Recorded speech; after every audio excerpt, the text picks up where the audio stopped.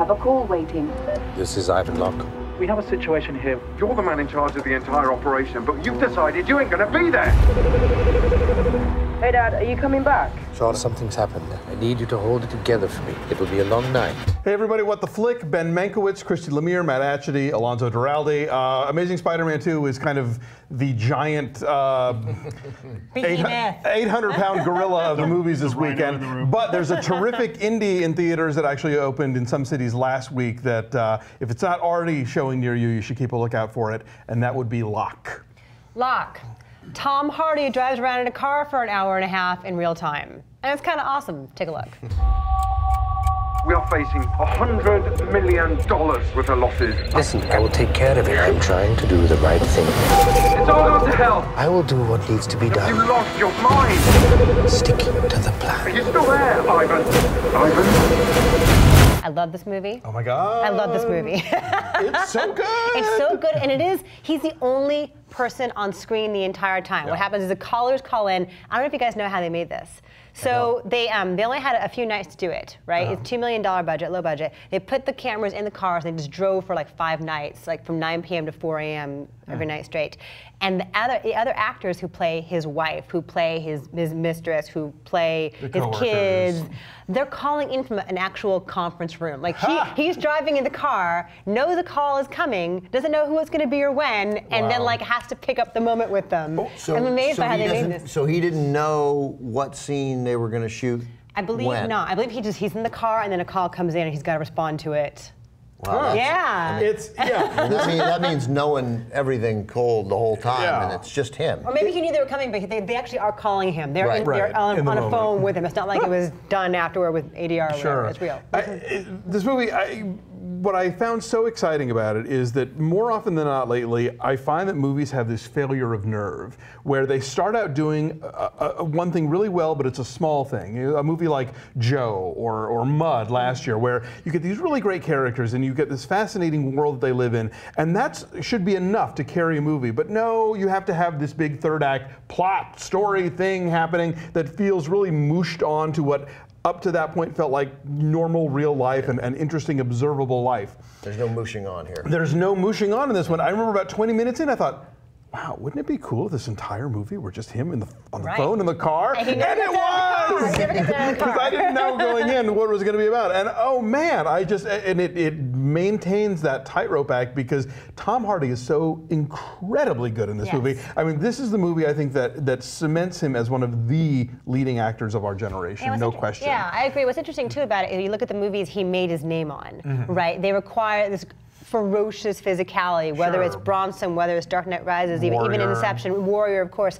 And here, he's sitting the whole time. He has to do it. He's doing this Welsh accent, which was his idea, to do the Welsh accent. Yeah, the accent is it's clearly very noticeable. Yeah, because it's hypnotic, the pacing of it and just the soothing nature of it. It's basically a radio play that this movie is with some visuals, but God, he's so magnetic and so compelling. And Stephen Knight, who wrote and directed, he wrote Dirty Pretty Things and Eastern Promises. It's you learn so much about this guy as the conversations proceed. His own sort of occasional, monologues to his father, who's not there. That's the one thing I didn't like.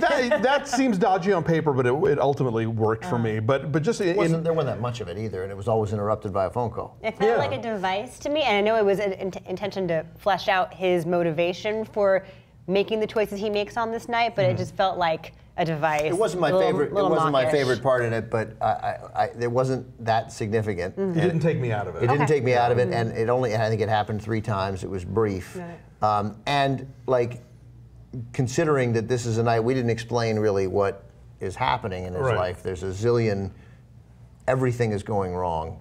Or right, depending on how you want to look at it. Mostly wrong in this night. He's leaving 2 big things behind him. He's leaving 2 big things behind him, and to deal with a thing that he feels like he has to deal with, and it's the kind of night where you might talk to your mother or father. Like it was big enough, and he's sitting there by himself, waiting for people to call him back to try and.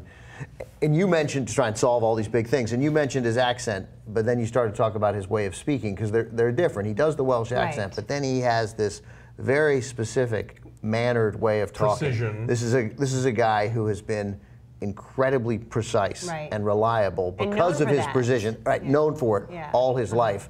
And so some of these conversations are like, how could you be in this situation? You're you. You never do things like this.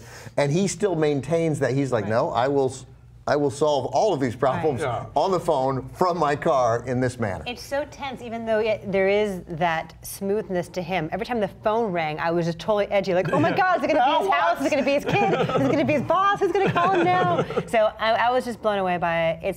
It's short, but it's so gripping the whole time. And it's one of those movies that really, I love movies about people who are good at their jobs. Me too. Yeah, and that take you into the very specific minutia of things. So like this, I learned a lot about concrete I did. I knew pours. nothing about in concrete this pouring, movie. and now I know. He says a lot. couple times when to motivate people to do things for him, or why explaining his own motivation to his boss, that he's not doing it he's doing it for the concrete. Yeah. He's doing it for the air, my building. for the air, for the oxygen it will take up, for the shadow that it will cast. It's very poetic in the Yeah. way he describes the skyscraper. I'm sorry, I'm over here doing Bane.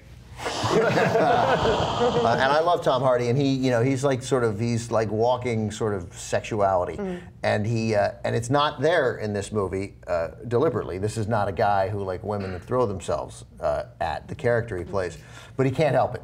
Like it still seeps through. Right. He's a badass man. So go ahead. He's been one of my favorite actors for a long time, and Yeah. and he maintains it. So I gave it a 9.7.